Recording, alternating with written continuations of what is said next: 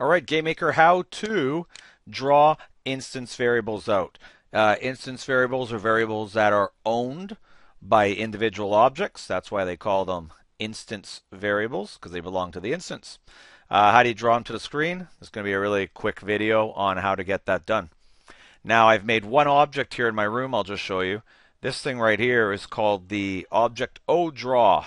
And you'll see here in my room, draw is just blank right now. I'm going to make this object responsible for drawing out the variables of different instances. So let's get started here. First thing I'm going to do is, you see I have a player in the room. Let's say we're going to get him to pick up keys, and I want to count the number of keys that he's picked up. Let's give him a variable to keep track of that. So I go to the player, go to create. I see I already have points there. Let's just take that out. Let's go. I'm going to make a variable and call it key count.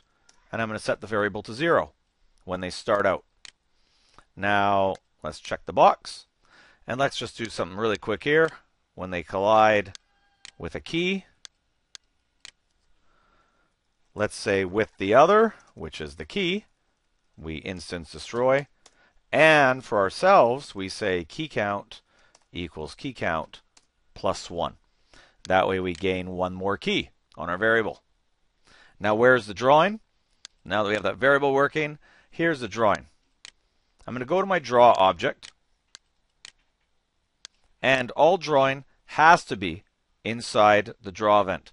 If you try using these draw commands in any of these other events, you can type the lines out, but they're not actually going to draw. Okay, drawing only works in the draw event.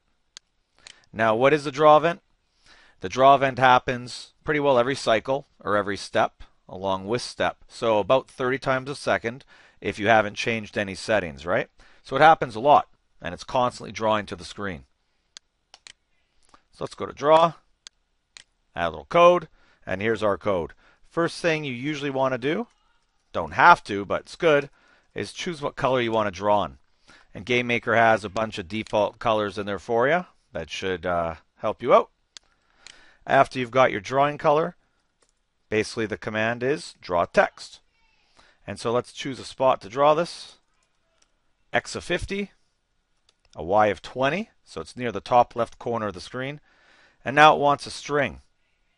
Now the string it wants, let's say how many keys we have. The string should be in quotation marks for words that you want to spit out. That indicates they're words and not variables. Okay, this is called a string of letters. Now, of course, we want to tag on our variable. So you think you'd want to do that.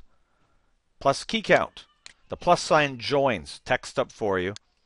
And then you'd expect this just to work. Let's give this a little run, see what it does. And, of course, you see the video still has another minute or two, so you know that can't be totally right. And it gives an execution error. Okay? And it has to do with this, and it has to do with a little something extra as well. When you want to print this stuff out, you have to give it string or text. This here's a variable that represents a number. So key count right now is the number 0.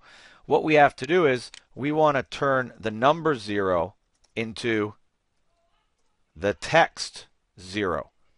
Now there's an easy way to do that. There's a built-in method. So to get the number 0 into text 0, all you do is you give it to the string method. So this is a method built into GameMaker. You give it a number, like key count, and it'll send back a string of that number. So this is fine to print out. Now if that sounds weird, don't worry about it. Just know that if you're trying to print out the numbers, use the string command to convert them. Now, when I go to do this, it looks pretty good. But there's one problem. Right now I'm coding, here I'll show you the problem, because you'll probably get this in your own code when you do it. It says variable key count. So it doesn't know what this variable is. And here's why it doesn't know what it is. The variable is called key count, and it belongs to the player. Remember that we made key count inside of the player. This means that when the player's coding, they can talk about the key count. But right now, we're not inside the player. We're inside of ODraw. When ODraw talks about key count, basically it's like, what? There's no key count in me. So you get this error. So here's what you can do when you're trying to draw a variable out from another object. And there's a few different ways to do this, but this is a quick beginner way. Assuming you only have one player on the screen, you can do this. You can say, with the player object, run this code. And so now that you're doing this, this code is temporarily run inside the player object. And since the player object has the key count variable, this plays out okay. So that's one solution to it. There's another solution I'll throw out here. If you're just beginning, this works fine. But the other solution looks something like this. Pretend that you didn't do this code. Well, actually, let's just test this out and make sure this works first. And there's our keys, 0.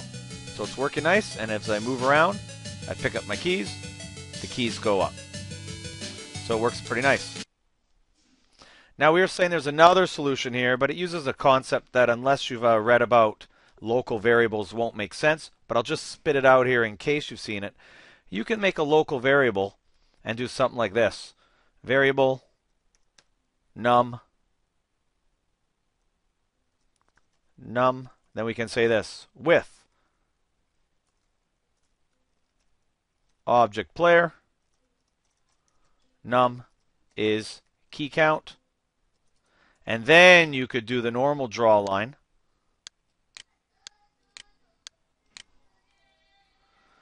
And instead of key count, print out num. Now, later on in the course or in some of my videos, I'll show you reasons why this may be preferred, little tricks you can do. But you probably look at it and go, no, I'd just rather do this little simple section here. Okay, but just to show you, this here should work. And just to prove it, of course, we got to give it a run. And you can see that one works too. Okay, but if you don't know about local variables yet, this probably won't make a lot of sense. Anyways, thanks for watching, and we'll see you in the next video.